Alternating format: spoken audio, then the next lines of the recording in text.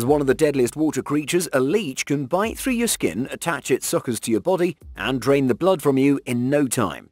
Now, one leech won't pose a lot of problems for you, right? You can easily get rid of it and go on your way.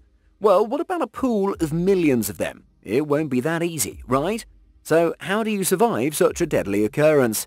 We'll fill you in on all of the details in just a sec, but before that, make sure to subscribe to our channel and turn on the notification bell to stay updated. Done that? Let's get right into it. Leeches of almost 650 species, varying from 15mm to 45 centimeters in size.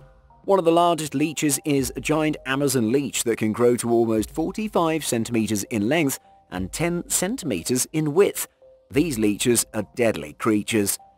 They have two suckers on both ends. One of the suckers is the mouth, which they attach to the body of their prey. The mouth produces a numbing saliva. This is the reason why most of their prey won't even know when they're being attacked. A leech could silently drain the blood from you without you even realizing it. This unique deadly saliva increases the blood flow so they can suck as much as they can and as quickly as they can. This pool is filled with 9 million leeches impatiently looking for someone to suck blood from. If you happen to find yourself inside one of these, the key is not to make any movements, since this is how the leeches will find you. They notice the minute disturbances in water to look for their prey. Make a move and you're gone. Baby leeches target marine animals like small fish or frogs, but the bigger, larger ones only look and hunt for mammals with lots of blood, including you. They can take up to 45 minutes to quench their thirst. Usually they target the groin, between the toes, armpits, and unnoticeable areas where they can attach themselves and enjoy drinking your blood slowly and constantly. Since their saliva will numb us, we'll never notice the bite, nor will we know that our body is being emptied of its blood. These horrible creatures can even kill you by suffocating you. They enter the nose or the mouth and block the airways. Make sure you keep all known openings in your body covered up. Some cotton in the ears and nose might save you only if you keep your mouth closed.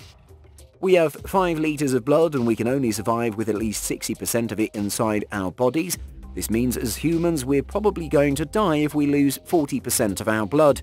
These deadly leeches have the capacity of drinking 5 to 15 mils of blood in one meal. It means it'll take 120 leeches to kill you and 300 of them to dry you up.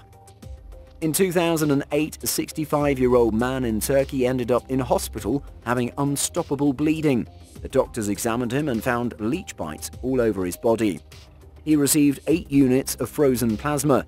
He was lucky enough to survive these creepy leeches.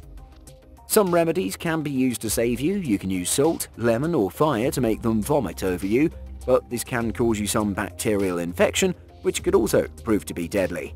A more effective way could be to detach them from your body using your fingernails or your credit card. Find the thinnest part of their body, this is where their mouth will be. Now use something sharp like your nails and detach them from you. Wash the wound and disinfect it. If by any chance you end up consuming leech-infested water, you could die of blood drainage. Imagine you're swimming and accidentally some leeches enter inside your body along with the water. This is how many people have died in Africa. They drank leech-infected water unknowingly. In 2004, a 15-year-old girl in Tanzania was suffering from anemia and cardiorespiratory distress. She vomited up a leech that she had drunk in water after 3 days of in the hospital. Make sure you never even take a sip of any water which you don't know the source of. Now, let's tell you of 2 more deadly creatures. In the waters of the Amazon, many creatures are looking for you. All they want is to find you and then savor you. The best you can do is to stay away from this deadly water. One of them is the candiru. This is a parasitic catfish that stays in the Amazon River and hunts for savory food along with its cousins. The smallest of these fish is only 2.5 millimeters, and they feed on the larger fish by attaching to their gills. The locals believe that this fish and its family can attach themselves to your urethra. Just imagine, what would you do if you're surrounded by millions of these? One of the freshest water systems on Earth, the Amazon River is almost 7,000 kilometers long. 2/3 of the species of animals and plants use this water for their survival. But how will you survive all these deadly fish? Well, it's commonly believed that these fish will find you by the smell of your urine. Yes, that's right. The locals of the area and some online sources are spreading the word that the smell of urine attracts candiru. It helps it to find its prey. This fish will find the source of the smell and will enter up the urethra of that organism. It makes the urinary tract its home and stays there, causing discomfort and infections. Researchers are still confirming this fact and are not sure about it yet. It might not enter your urethra because the opening is too small for it, but there are other ways this parasite can harm us. It has small spines that become erect and pierce through the skin of its host. Through these spines, it can then drink the blood of the host.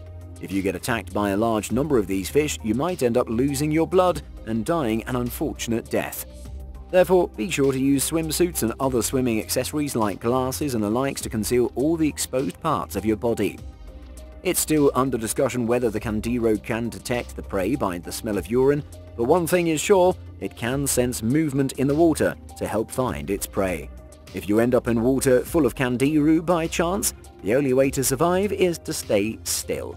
Throw something away from you so that this deadly fish gets attracted to that side of the water.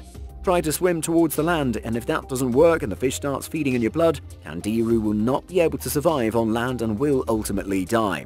If you're brave enough, you can even let this fish feed on your blood and wait silently and calmly. Transparent fish will become red with blood and ultimately leave you and swim away. This will take about 30 to 145 minutes. If you have the nerves to wait for that long, only then go for this one. If you cannot even imagine waiting in this adverse situation, you'll have to make some serious effort. Physically detach the spines of Candiru. This will be painful and can cause tears on the skin. Hold the fish, preferably by the mouth, and pull with effort. If you don't want to touch the deadly thing, use a knife or a card with a sharp end. Try sliding the object under the head to cut off the spines and detach the Candiru. If nothing works, try the last option of a forceful slap to remove it. If by any chance they make their way into your mouth, ear or nose, thoroughly rinse the area with alcohol to kill the fish. Let's repeat this. The Candiru is large and cannot enter through the urethra. Let's all be grateful for that. You won't bleed when it detaches from your body because it feeds on fresh blood with no clots, but this area of the body can develop a severe wound and can be infected.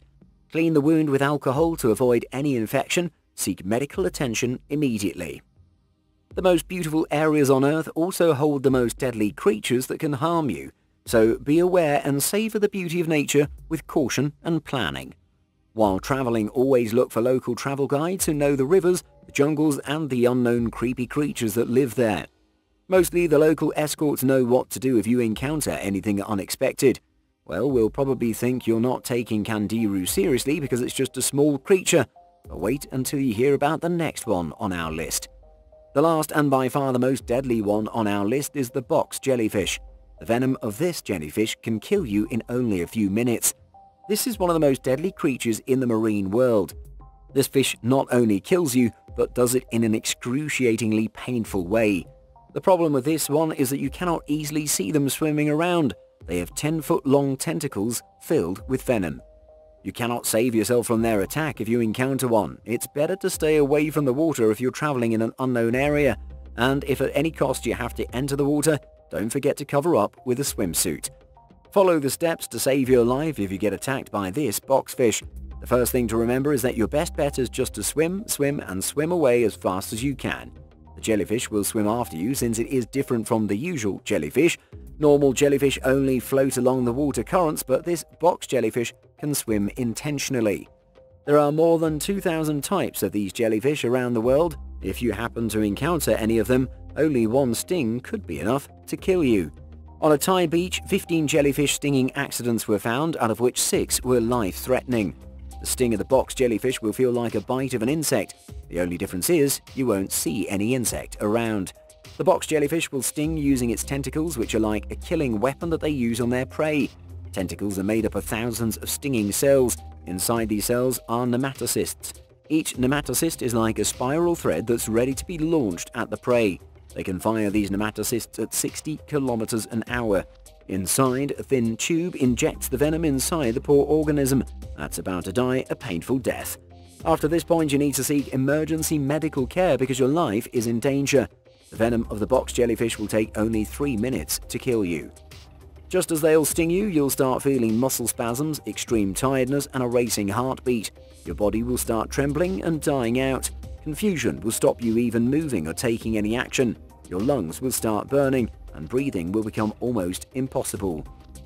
One of the scientists named Angel Yanagihara was doing her PhD research only 500 meters offshore when she was stung by this jellyfish in Hawaii. She couldn't see the jellyfish, but she could feel the sting in her arm and neck. Within minutes, her lungs became distressed, and she started shaking and becoming breathless. She made her way to the shore and was taken to the hospital, where she recovered after 3 days. It was such a horrifying experience for her that she decided to dedicate her life to studying these creatures and educating people about how to save themselves if they experience such adversity. The first thing after the sting is to try and remove the strings from your skin as quickly as possible. You can use any sharp thing such as a knife, tweezers, or a sharp card. Don't touch the strings because the venom will then come in contact with your skin again. When you remove them, your chances of survival will increase since less venom will enter your body. Applying water to the wound will increase the pain you experience. Instead, you can apply vinegar to the wound. It'll not only stop the venom from spreading, but it'll also help to ease the pain. Some of you might have heard of the old urban myth of peeing on the victim. It was believed that human pee could help the venom from spreading. Well, that's just a myth. Don't even try it because you don't have any time to waste. All you have to do is remove the strings and run to the hospital as fast as you can. We don't have time in this critical situation to experiment with old myths. Urine will also increase your pain, so just forget about this one. Another incident with this box jellyfish took place in Australia, where a 10-year-old boy was having his swimming lesson. He was lucky enough because lifeguards surrounded him. The moment he was stung, they immediately brought him back to shore, which was 50 meters away. The lifeguards cleaned the wound with vinegar and took him to the hospital with an increased heart rate. He became stable after a few hours and was released from the hospital. Having a better understanding of these deadly creatures can help us to prevent and take necessary measures if something unexpected happens. They are mostly found in the oceans, but also some fresh, warmer waters 100 meters away from shore. The most dangerous species are found in northern Australia. They're believed to be the most deadly marine animals. They vary in size from small to almost 2.4 meters in diameter, but the worst part is the length of their tentacles, which can go as far as 60 meters. One thing you have to avoid is warm water because it's like the home of these creatures, and you're sure to find one there. Well, I guess after watching this video you won't consider sharks to be the most deadly creature underwater, because these jellyfish can kill you without you even seeing it or feeling the bite. One of the best ways to save ourselves is to stay away from the water. So, what do you think about these deadly sea creatures? We'd like to read your thoughts in the comments below. If you enjoyed this video, remember to like and share the video, subscribe to our channel, and click the notification bell to stay up to date with new uploads.